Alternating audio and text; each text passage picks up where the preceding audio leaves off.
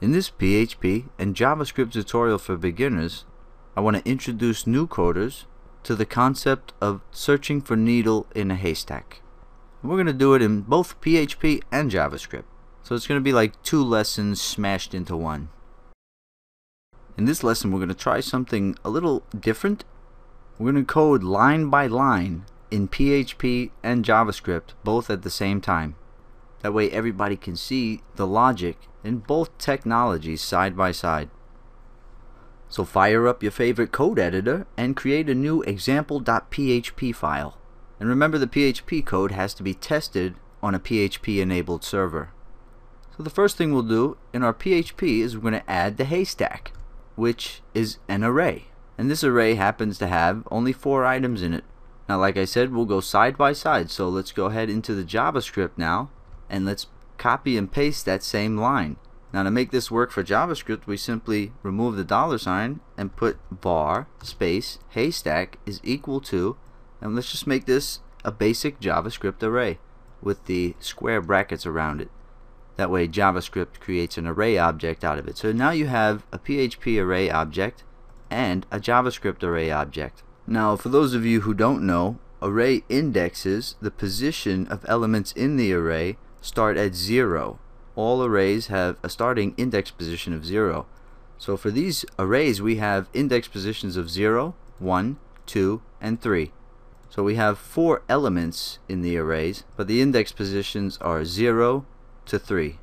Now in the PHP we're going to pop in our needle, and you can think of this just as the value that you want to search in that array for, to make sure that it exists in that array. And you can do things in your code according to whether or not it exists in the array. So we're just going to search haystack for needle. Now let's take that variable and let's also make that in JavaScript. So we'll replace the $sign with a var needle equals pig. Now what we want to do is put in an if-else condition statement. And this if-else condition statement is using the array search function in PHP. And what array search returns is the index position where that value is found in the array. So pig, we can see, is going to be found at 0, 1, 2, an index position of 2, or a key of 2 in that array.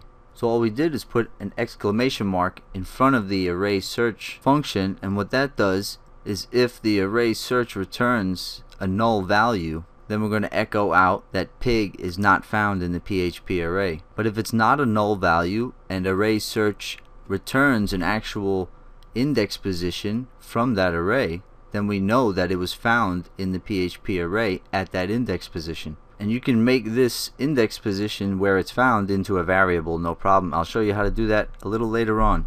And that's basically it. That's all the logic that you need to search for a needle in a haystack, searching for a value within an array.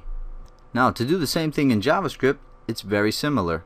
We put an if-else condition statement, and what we're doing here, our expression is saying if the index of the haystack array where the needle is found is less than 0, then we're going to output that the needle is not found in the JavaScript array, because the index of method returns the index position where the needle is found in the haystack. Now if it's not found in the haystack, it's going to return -1.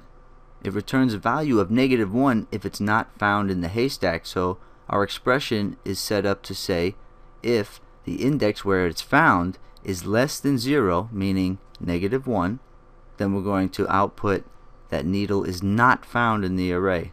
Else, that means it is found in the array, because index of is returning an actual index position number to us in the array where the needle is found. So we know that we can output that needle is found in the array.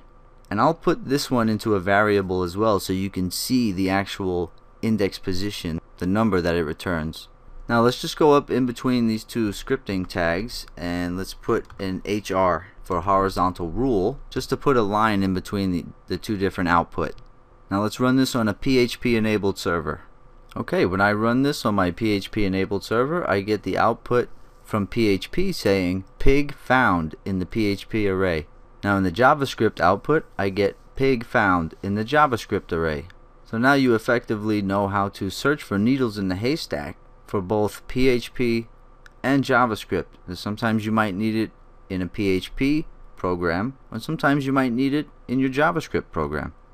Now what we have here is just searching for a needle in a haystack to see if it exists there. Now there might be an occasion where you want to remove or extract the needle from the haystack to where it doesn't exist in the haystack any longer. And we'll show you that right now. First, before we do that, let's go ahead and change this needle to cow. Let's give it a value of cow for both the JavaScript and the PHP. Now we can see that that doesn't exist within our haystack. So now we should get different output.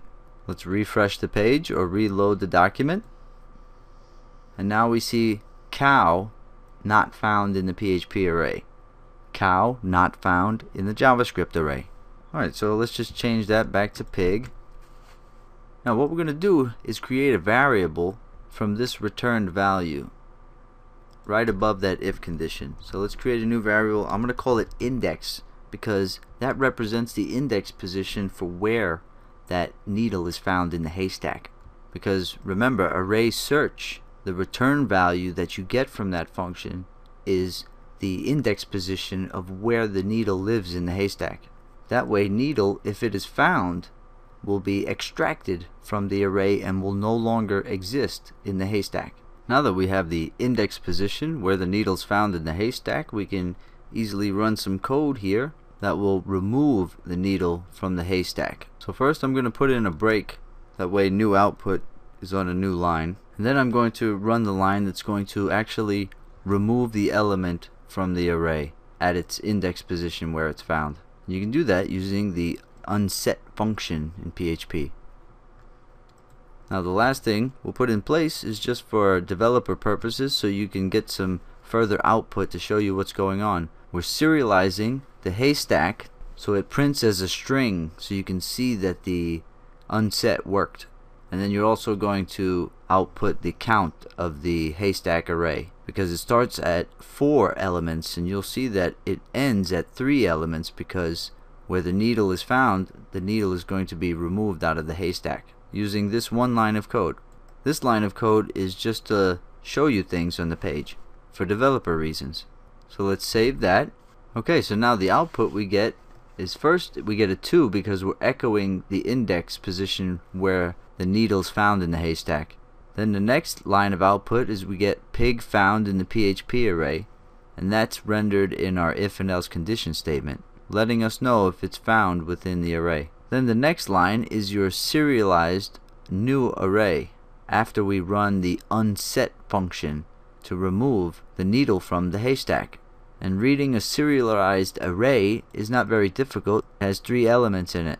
Then in between the curly braces are all the elements.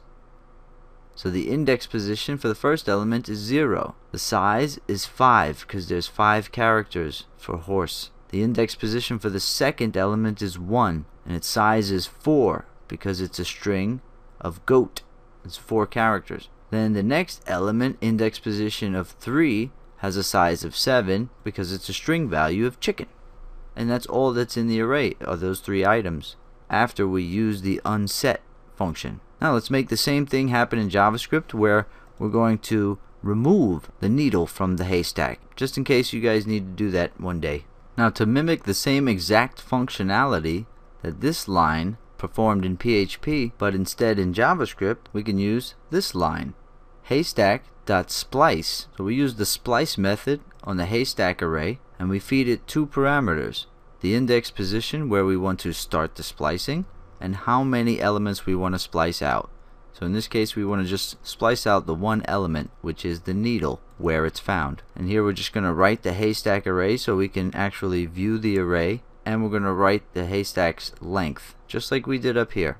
Okay, now when I look at the output that my program renders, the value pig has been removed from both the PHP and the JavaScript arrays. So you can see the resulting JavaScript array is horse, goat, and chicken. It's only 3 elements now.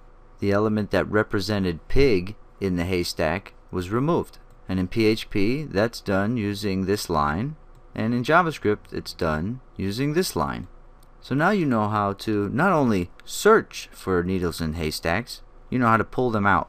Now if I were making this a script that actually removed needles from the haystack, I would set it up a little bit different. I would take this unset function, Control X, and I would put it up here in this else condition. Or actually I would just put it in the if condition and remove the else condition. So I'll have a couple of different code examples on the page, but just to show you real quick, you can remove the exclamation, remove the else, and then remove the not, because you would know it is found there, and then you put your unset there. So if array search provides us with an index, which you can probably just use this index variable right there. So let's say if index, then we unset. So that's basically what it would look like, and you really wouldn't need any of this either. So that's a slimmed down version of removing needles from the haystack if they're found within the array. And like I said, I'll put different code examples on the page for the lesson code. And of course the same would apply for your JavaScript. So if you were making this into a remove needle from the haystack script, you would take your haystack splice method, Control X, and you put it in your if condition, Control V, and remove all the output that we had in place just for developer reasons. And there you have it. Now all you have to do is change the expression here to say if haystack.index of needle is greater than -1. That means if it's at least 0, then you're going to splice that needle out of the haystack. And that's how you'd set it up for JavaScript for removing needles from a haystack. Okay, that concludes learning to search for needles in haystacks. And not only searching, but optionally removing as well, for both PHP and the JavaScript technologies.